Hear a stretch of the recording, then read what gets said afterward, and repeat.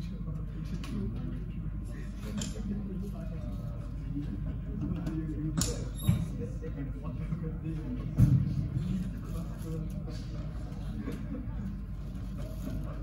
guys, let's continue our lecture. Yeah, very exciting, very interesting, very insightful talk. Okay, also some set tips about my way up. And yeah, learn from the talk. Okay, before I continue with lecture 9 today, yeah, a couple of announcements. Don't forget your assignment 2, deadline. Okay, and then I just released your online assessment. Okay, 5% of the final marks. So in 2 minutes, you can access the assessment via this quiz. Yeah, this quiz. Okay. And in fact, this morning, actually, I just uploaded some multimedia files to this so-called channel under this multimedia of the winners. I uploaded a few files, some demo files. One is about the PowerPoint photo demo. I did give the demo last week. And then another one, format string for the PT, which was covered 2 weeks ago. Also, earlier part of the semester, I did give you a demo of Ubuntu Linux, right? Okay, how you can use the cell. Okay, so a couple of files. Well, I hope the file can be quite helpful to you as well. Okay, at least can be your reference. And then I'll see next week. I'll still upload a few more files. Perhaps one related to today's lecture. And see about some of the files, including the ones on Wireshark, MF, that kind of reference. At least. Okay, any questions before I start today's lecture? Yeah? Okay, I'll see whether I can complete today's lecture, lecture 9. Okay, Dr. Beha also mentioned, yeah, lecture time is actually quite limited compared to this time back then, okay, about 10 years ago, but never mind. Okay, so for today's lecture, right, okay, one more attack will be discussed, and the attack is called Talk 2. Talk 2 stands for time of check, time of use. Okay, Talk 2 attack. And then after this, okay, we're talking about all the defense measures, all the countermeasures, defense preventive measures, so that then you can then avoid falling victim into some of the vulnerabilities that we've been discussing. Right? So, first one, Talk 2 attack. Talk 2 attack is quite subtle, actually. Yeah, quite subtle. Well, you can call it quite advanced, probably, the attack. But at least in this module, we expect you to know about the concept of this Talk 2 attack. Yeah, why is it possible, how an attacker can actually exploit this attack, and then also some measures of how then you can avoid falling victim into this attack. Okay, let me just describe the concepts. Okay, so, well, there's this notion called race condition. Okay, and then we're talking about multi-processors with then access piece of set data. So the issue here with general condition is that final outcome, right, can depends, actually depends, even depends on the sequence of accesses. Okay, this issue is known in operating system, known in database, and so on. Let me give you an example. This is one example. Okay, so withdrawal operation, right? You get the balance, some check is done, whether the amount withdrawn actually greater than the balance, then if so, of course, withdrawal will be reported. However, okay, if let's say withdrawal is allowed, then balance will be detected by the withdrawal. Sounds good? Okay, what will be the issue here? Again, well, if you imagine one process running is fine, but if you have multiple processes running these multiple withdrawal processes or procedures at the same time, parallel, and then there's this balance, right, with a set piece of information, guess what? My question is, can actually balance go negative? Is it possible for the balance to go negative despite this technique performed here? It's possible. It's possible, right? It's somehow then two processes can actually perform a double deduction balance. And then the result balance can go negative. Possible. So that's the issue with race condition. And then in the context of security, right? When we're talking about multiple processes, typically we refer to these two processes. Okay? So first of all, there should be a vulnerable process. Let's call it process A. This process A, right? A is Talk 2 again, time of check and time of use. First checks the permission to access set data, And then after that, process A actually accesses the data. Alright, okay. However, there's this second malicious process B, which try to swap the data. What do you mean? Okay, let's set that with an example. Okay, although you can see right, two processes A and B, and of course the malicious one B is the one that actually try to attack or exploit process A. Notice that actually process A can also be run by the same malicious user. Okay, that means process A, program A is made available in the system. Malicious user say Bob runs program A, import program A, then process A is running. Then at the same time, Bob then will still try to actually exploit this vulnerable process. Yeah, so you can see the setting here. Okay, so right, why is it that there is this race between process A and B? Okay, in a way that actually if B managed to complete the swapping right before A accesses the data, then the attack succeeds. So there's this requirement that actually the swapping needs to be done in between time of check and time of use. After the checking is done, okay, but before the data is accessed, okay, then B needs to actually complete the attack. And then if that's the case, the attack succeeds, and the malicious user so-called wins the race. Yeah, again it is called time of attack and time of use. So, well, diagrammatically, I can illustrate the attack, all the involved timelines. In fact, the two objects involved with this diagram. Okay, vulnerable process, malicious process. Okay, this is the timeline. I have two parts. One is sensitive, the other one is not sensitive. Right? Okay. First operation, time of check. Okay, that means process A check whether file P can be read. Let's say it's a non-sensitive file. Check is alright, good, can be read. But before the file is accessed, right? Program B here checks pointer P to point to a sensitive system file itself. So pointer P can check here. Now P points to this sensitive file, and guess what? Later on, at the time of use, when file is read by process A, yeah, this sensitive file will be read itself.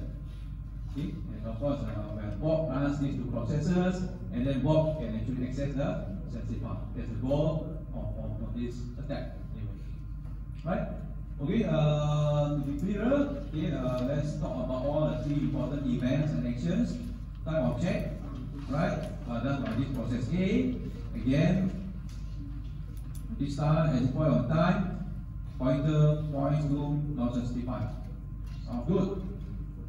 And then this attack, changing of pointer, where then P points to sensitive file.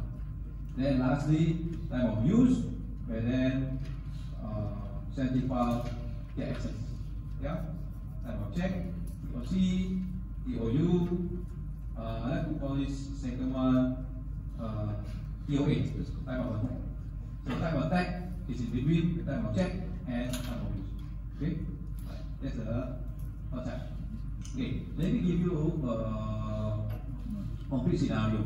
How can this attack, how can such an attack actually exploit other program? This is a variant of an example given in this CWE. Alright. So let's say that this set UID program. You have learned about this set UID program. That means this program will run with allocated dividends. Yeah. Let's say it's a set UID root. That means root access will be given. And then there's this access system call. Okay, there's this file. Check whether user executing the program has permission to write to the file name. That means whether write can be done on M. Okay. Strangely, the return is 0 if the process has the permission. So 0 means no problem, no complaint. Please go ahead, write the file. Okay. 0 is returned. The thing is, check is done based on the process real ID. It's a real ID. Yeah, real ID. That's why it's not based on EUID. If UID, right, based on the effective UID, if Bob runs this set UID root program, Bob can get root privilege, and Bob doesn't need to perform this lock to attack.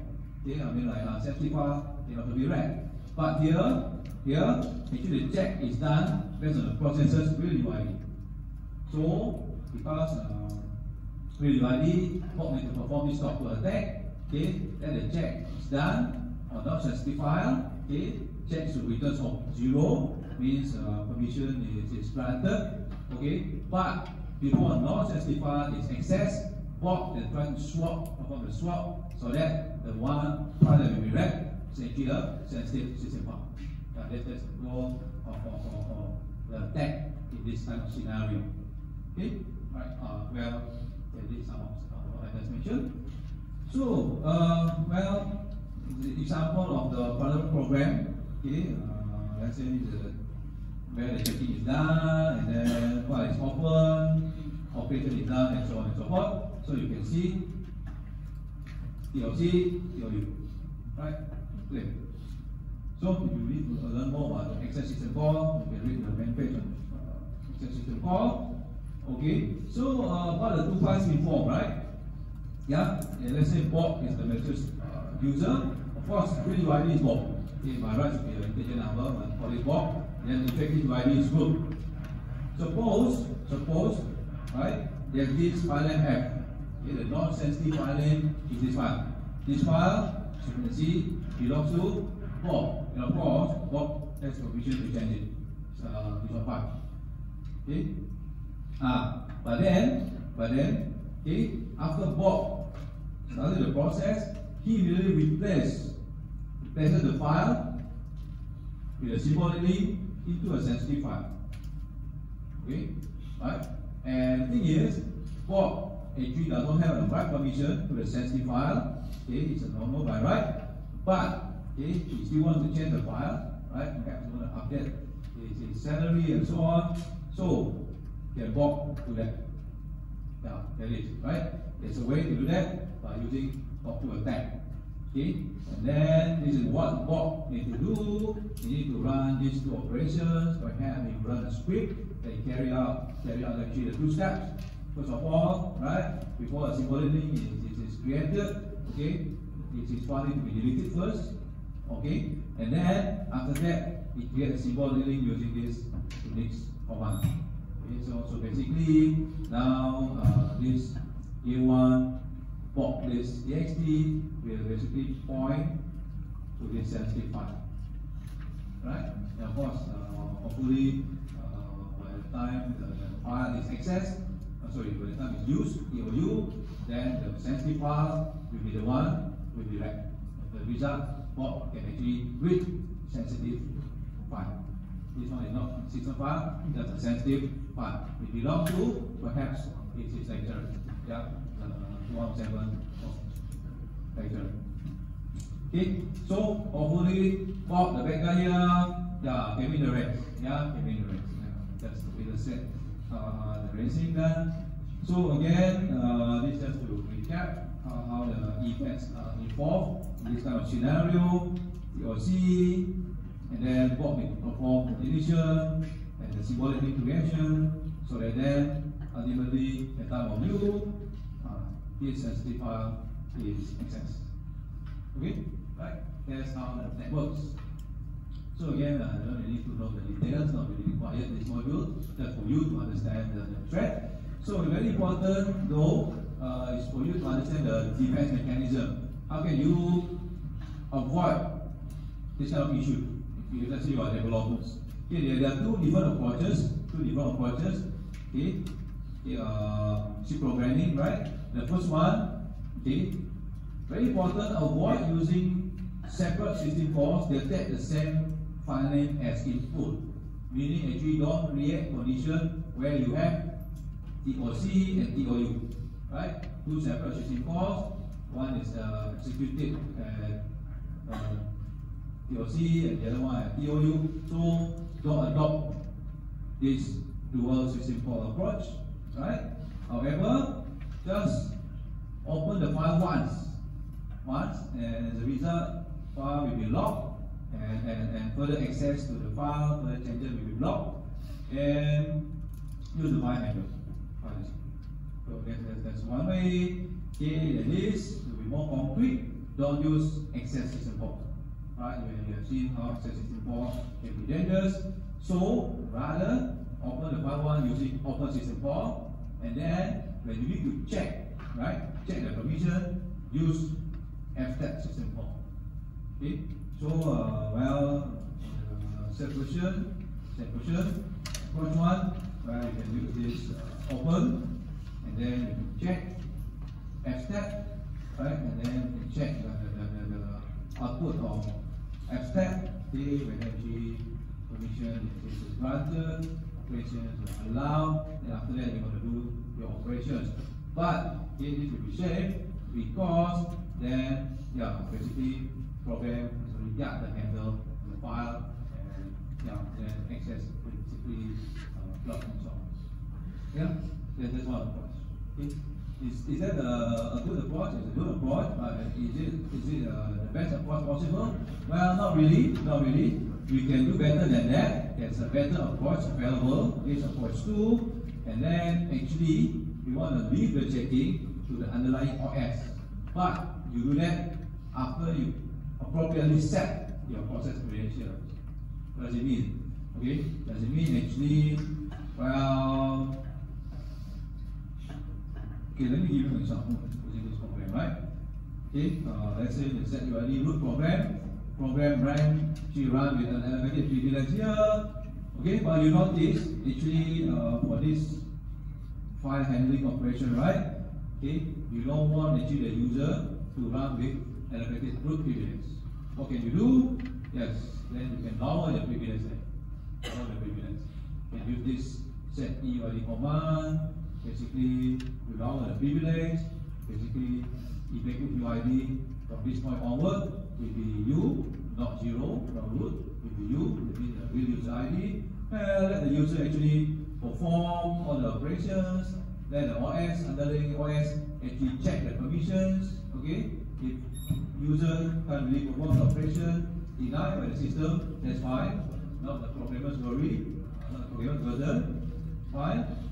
Let the OS handle it. But then, after this process, okay, after this operation, if let's say you need to actually elevate the privilege again, well, you just do so. Okay, this point now effective UID should be root again. Let the system handle again and grant all the accesses as necessary. Yeah, so this is the best option, the best defense. In a way, you also want to actually implement this privilege principle. Yeah, okay. And then let OS check the permission and so on. And if you need, then you can just reset your defect to root afterward if you find. This is the best option given here, which you can adopt in your programming side. Yeah. Okay. Any questions? Any questions on top to attack? Okay. Let's move on. Okay. Let's move on. Okay. So now let's talk about preventive measures. We have discussed so many attacks, in the past 2 weeks or 3 weeks. Let's talk about the defense mechanism. You want to defend all your programs, okay, against all these threats, all these attacks. What can you do? What can you do? Okay, first of all, before that, let me mention this. Actually, there are many bugs around, and in general, it's difficult to ensure that your program is bug free. Okay, it's very, very difficult. Bugs are bound to happen anyway. Well, no foolproof method. So that's the warning. However, nevertheless, there are various useful countermeasures that you can adopt, and then as a result of these good practices adopted, you can avoid many issues. So here, one countermeasure is invoke validation. Okay, you have seen integer overflow, buffer overflow. What's the lesson there? Lesson: never, ever trust user input. So if you receive a user input, what should you do? Well, perhaps you want to do filtering. Okay, right? This is lesson number 1, and then of course there is this so-called action number 1. You need to do filtering, right? If input not in expected format, just reject it. Should be naughty user, like the tennis user. Yeah, reject it. Okay, I'll be quite fast on this part. Highlight important parts, important tenets, important lessons on this defensive part. Okay, but the problem with filtering, right? Okay, that actually devising a complete filter is difficult. Filtering, yeah, can be done, but okay, having a complete filtering is difficult. We have seen one example with regard to this UTF presentation, right? And how actually you're supposed to actually check the occurrence of /substring in the user input, but because let's say multiple representations of // are allowed, then your filters may be incomplete. So as a result, your filter can be bypassed. Okay, that's one warning. Okay, one warning. And then in general, there are two ways, two approaches of filtering. One is blacklist, the other one is one is whitelist, second one is blacklist. What is a whitelist? In whitelist, you specify good values to be accepted. Okay? In blacklist, you specify bad entries to be rejected. Okay? Right? And then result filtering is more secure. Who say blacklist? Oh, blacklist. Who say whitelist? Answer is whitelist. Why is it so? Again, your list won't be complete, right? It won't be complete. What happens if let's say you adopt blacklist approach? You have a blacklist. Okay, you have a blacklist. But your list is incomplete.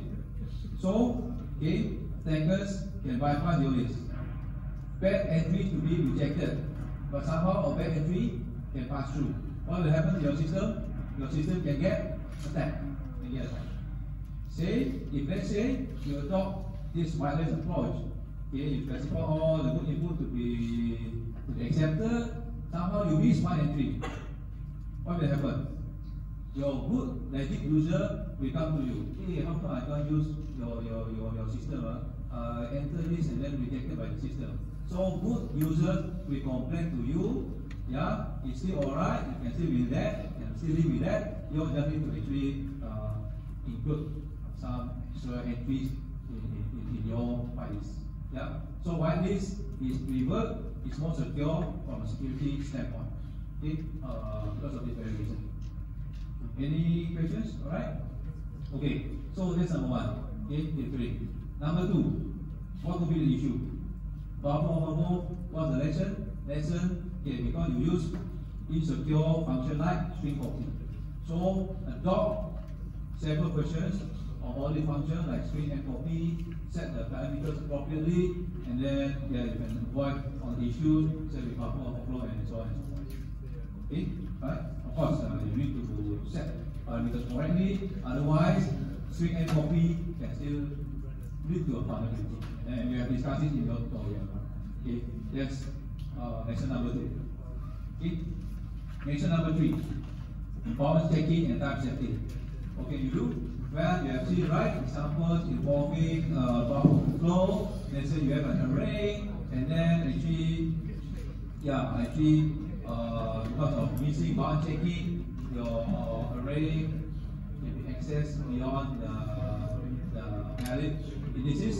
So, if let's say you have this assignment operation, if you want, you can perform bound checking operations at runtime. First, you check, okay, I is above the lower bound, check the index is below the upper bound. Only after that, you perform your assignment operation. Okay, that should be set. Right? Okay, of course, problem is there's a performance penalty, but then again, you get the benefit of preventing buffer overflow. And then, yes, you might say that probably the benefit can outweigh the cost. Why is that so? Well, because if you read this norm, right, you can see how many entries buffer overflow, due to simple case of missing bound checking. So perhaps you want to adopt this bound checking mechanism if you want to be sure that your program can be free of buffer overflow issue. At least the probability occurrence of buffer overflow can be reduced or minimized. Okay, of course, the issue here is checking C and C++ do not perform this while checking, and then many pieces of software are written in C, C++. Here I don't have the last bullet point here, and then many programmers use insert functions, they use while checking and so on and so forth, never filter user input and so on and so forth. So buffer overflow can happen, right? So that's number 3. Well, you know about this Huang, right? It's a famous computer scientist. He won this Turing Award back in 1980. Actually, he condemned C and C++ for the omission of performing bot checking. Why is that so? When you can see here, if any respectable branch of engineering failure to observe such elementary vocation, right, we have long been against the law. So that means according to Huang, right, the designer of C, C++, must be brought to justice because of this lack of precaution. Okay, right, but never we need to live with it. As a result, yes, we need to adopt all these available countermeasures. Okay. So, well, related to this bot checking, there's this notion of type safety, and then this type safety can be done at runtime, can be done at compile time, and so on. And bot checking, in fact, in the programming language theory, can be considered as a mechanism that ensures type safety. Why is that so? Well, I'll give you an example in Pascal here. We have written a Pascal program before. Let's say you want to do school assignment. Okay, A05. Is it allowed? No. Pascal will say it's not allowed, and then of course because of the error in bot checking, but you can say it's because of wrong type. How can you say this is a wrong type? You see, okay, type here. Okay, I highlighted this type in red.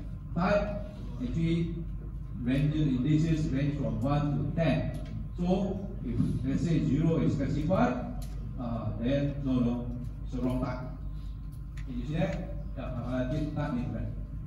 Okay, so as you can see then, okay, I can see why this is considered violation of this type checking. Okay, okay, what can you do next? Okay, please give me 4 minutes, right? 4 minutes. Okay, canaries. Canary is very important. Okay, now canaries value, right, inserted at some memory location at runtime. At runtime, right? At runtime, of course, the program can be generated with this option, so that at runtime value will be inserted into the call stack, canary value can be checked, and so on and so forth. And as a result, right, especially stack overflow can be stack matching can be detected. Okay, by the way, I highlighted this word detect here in bold, italic, and underline. Why? It's very important. It's not to prevent buffer overflow, just to detect buffer overflow. Very important. Just to detect buffer overflow, and then if buffer overflow is detected, program execution will be just aborted. Yeah, aborted. Okay, very important. We use secure several functions, to prevent buffer overflow. But this canary here, are used to detect buffer overflow. Right? Okay, how does it work? Okay, let me give you an example. This is, let's say, the location of the buffer. Attackers want to overflow this piece of information here. We put the canary here. Okay, so now in our stack frame, right? Okay, this is the local variable. This can get overflow. Where do you want to put your canary? Yeah, you can put it here. Why? Well, you want to protect return address and possibly also this frame pointer, right? Why is that so? Well, let's say there's an overflow. Guess what? Canary will also be overwritten, right? So if you put canary here, and then after a function invocation, you check whether the canary is still intact or whether canary is modified, then you can check whether buffer overflow has occurred. Okay, that's the way it works. Let me go back to this. Of course, again, canary value need to be secret, right? Otherwise, attacker actually can actually override but with the same value. Okay, and in fact, this mechanism is widely adopted now. If you use GCC, Okay, in Linux, the DDC compiler. Well, actually by default, this stack protection mechanism is on. Yeah, the canary-based stack protection mechanism is on. If you want to turn it off, yes, you can turn it off. Okay, you can specify this flag when importing DCC. Okay, let me complete this part.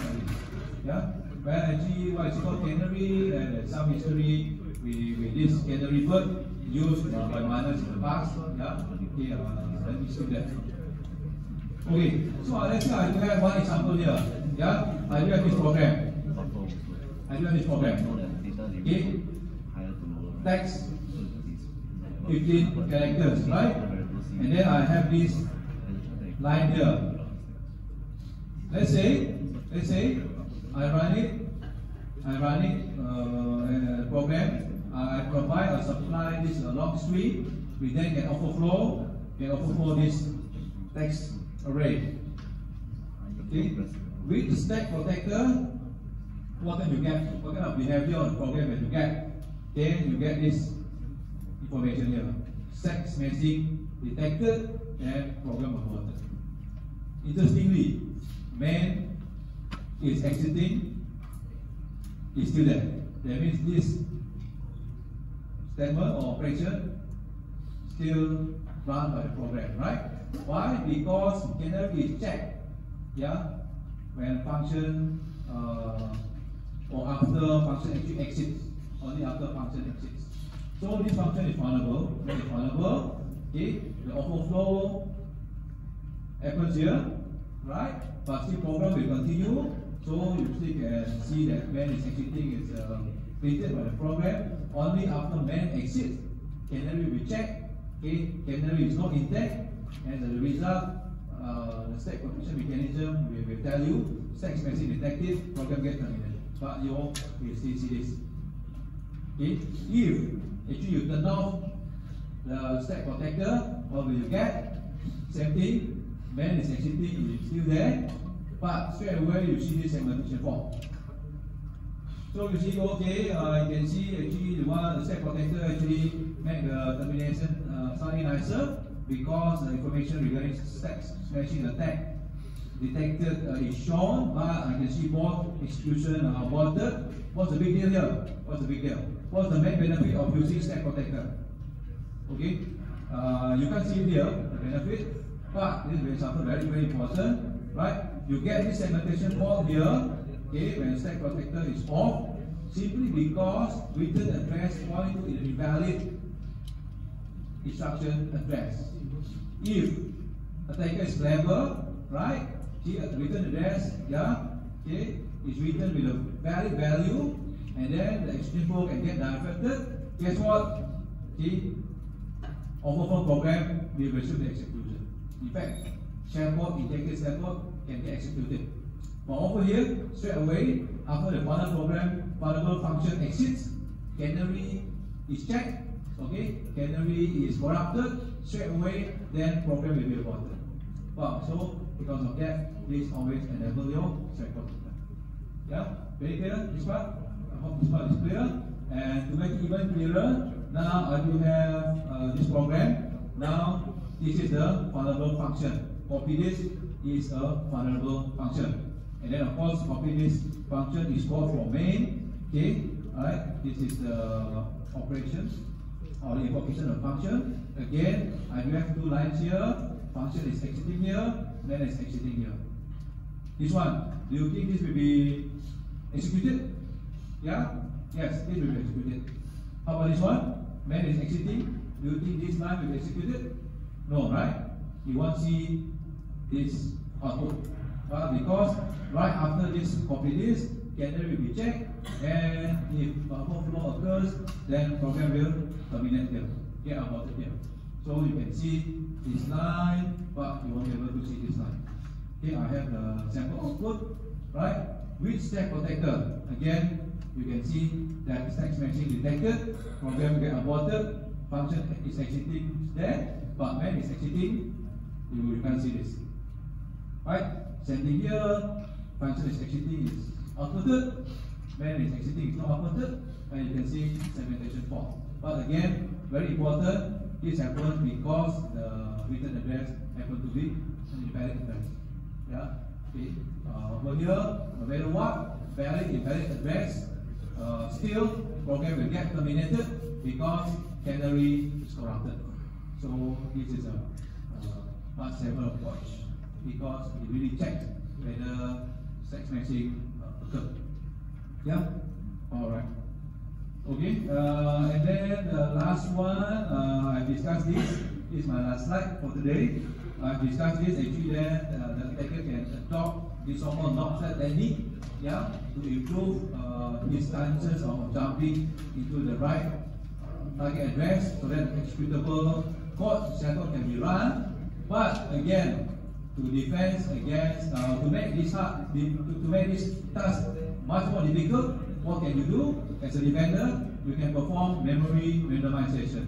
And then just now we have mentioned about SLR. So it's a common technique called address space layout randomization, where actually then the address space position, right, of key data areas get randomized. Say, for example, the stack segment, yeah, I mean the beginning address of your core stack will get randomized. As a result, very difficult for the attackers to pinpoint the target address to jump, right? And then as a result, this will make things, the mechanism will make the attacker's job harder, and hopefully you can't really execute the injected cell code. Okay, code inspection continue next week. Okay, code inspection, you know, right? How we work, right? See how we work. Okay, never mind. Okay, continue next week together with our discussion on web security in our last lecture next week. Okay, so please come to your last lecture. Also going talk a bit about your final exam. Okay, in the meantime, don't forget to actually work on your assignment and take a look at the release luminous online assessment. And then